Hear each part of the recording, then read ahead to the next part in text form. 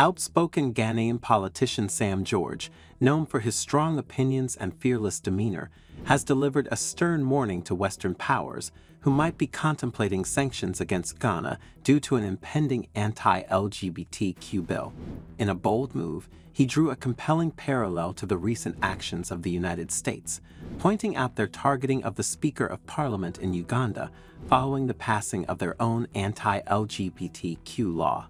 He declared that if America dares to follow suit, Ghana will retaliate by shutting down American businesses within its borders. Hello and welcome. This is Rain Smith, and you're watching the New Africa channel. Let me use this opportunity, Mr. Speaker, to celebrate Mr. Speaker, who has been a stalwart and a bastion for this bill. But for Mr. Speaker, this bill would most likely have been killed. Mr. Speaker has stood his ground and ensured that this bill has come this far. And I want to use this opportunity with the support of my colleague members of Parliament, since we all support this bill, to serve notice to the Western powers that we have taken judicial notice of what they have done to the Speaker of Uganda. After Uganda passed the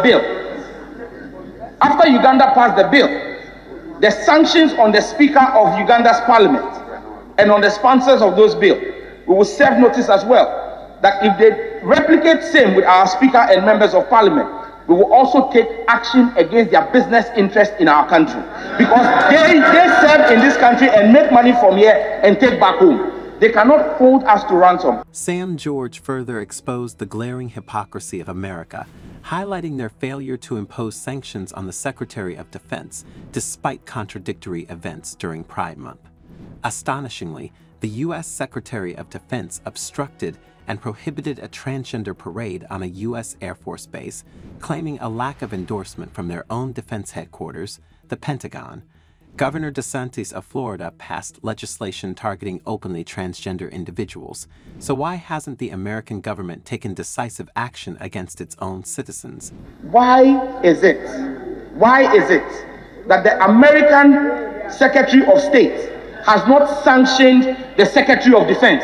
Because June was declared Pride Month and they had transgender parades.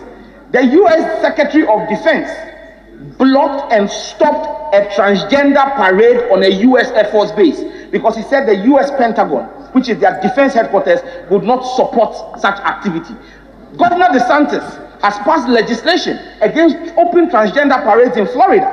Why have they not taken on their own citizens? In fact, in 2022 alone, there were 433 actions in State House of Legislatures across the United States, banning and clamping down on homosexuality.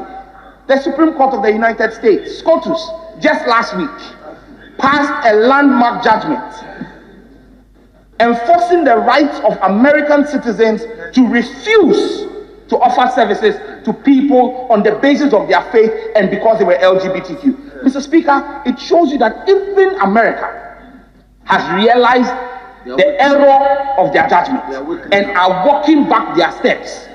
Italy in June designated June also as Family Protection Month to counter the Pride Month. Maybe that's something Ghana should begin to consider, that we make June a Family Values Month to celebrate the Ghanaian family value. But Mr. Speaker, in wrapping up, Mr. Speaker, I just want to state that the dangers of homosexuality are grave.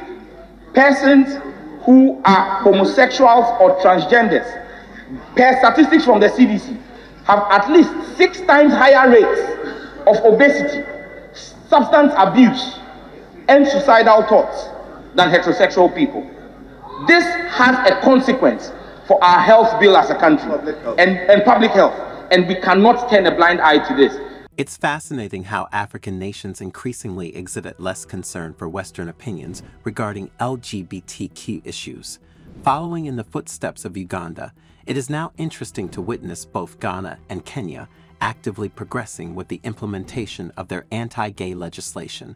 Do you think other African countries will follow suit? Let us know what you think. Be sure to like the video, comment, share, and subscribe to the New Africa channel for more exciting future videos.